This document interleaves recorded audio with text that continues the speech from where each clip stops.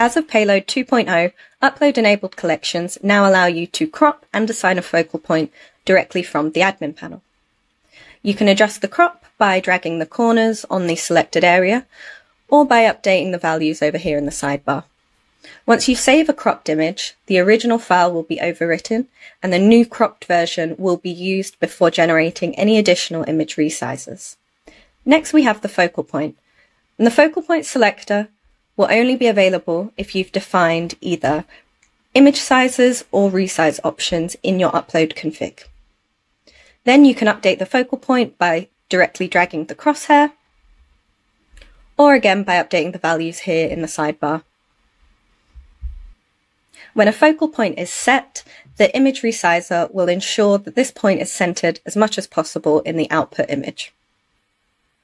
After saving, you'll see a new Preview Sizes button, and this allows you to check out all your resized images from one convenient drawer. Here you can see I have a card size and a banner size. In this example, we're using the banner size to render our hero images. Hero images can be a common stress point when it comes to resizing and positioning, because it's the first thing a visitor's going to see when they reach the site, so it's so important that it's fine-tuned and looking exactly as you intended. Our image is not well positioned. You can see the people in here are getting cut off below their waists, and it looks more like the sun is the center of this image when really I want it to be the people.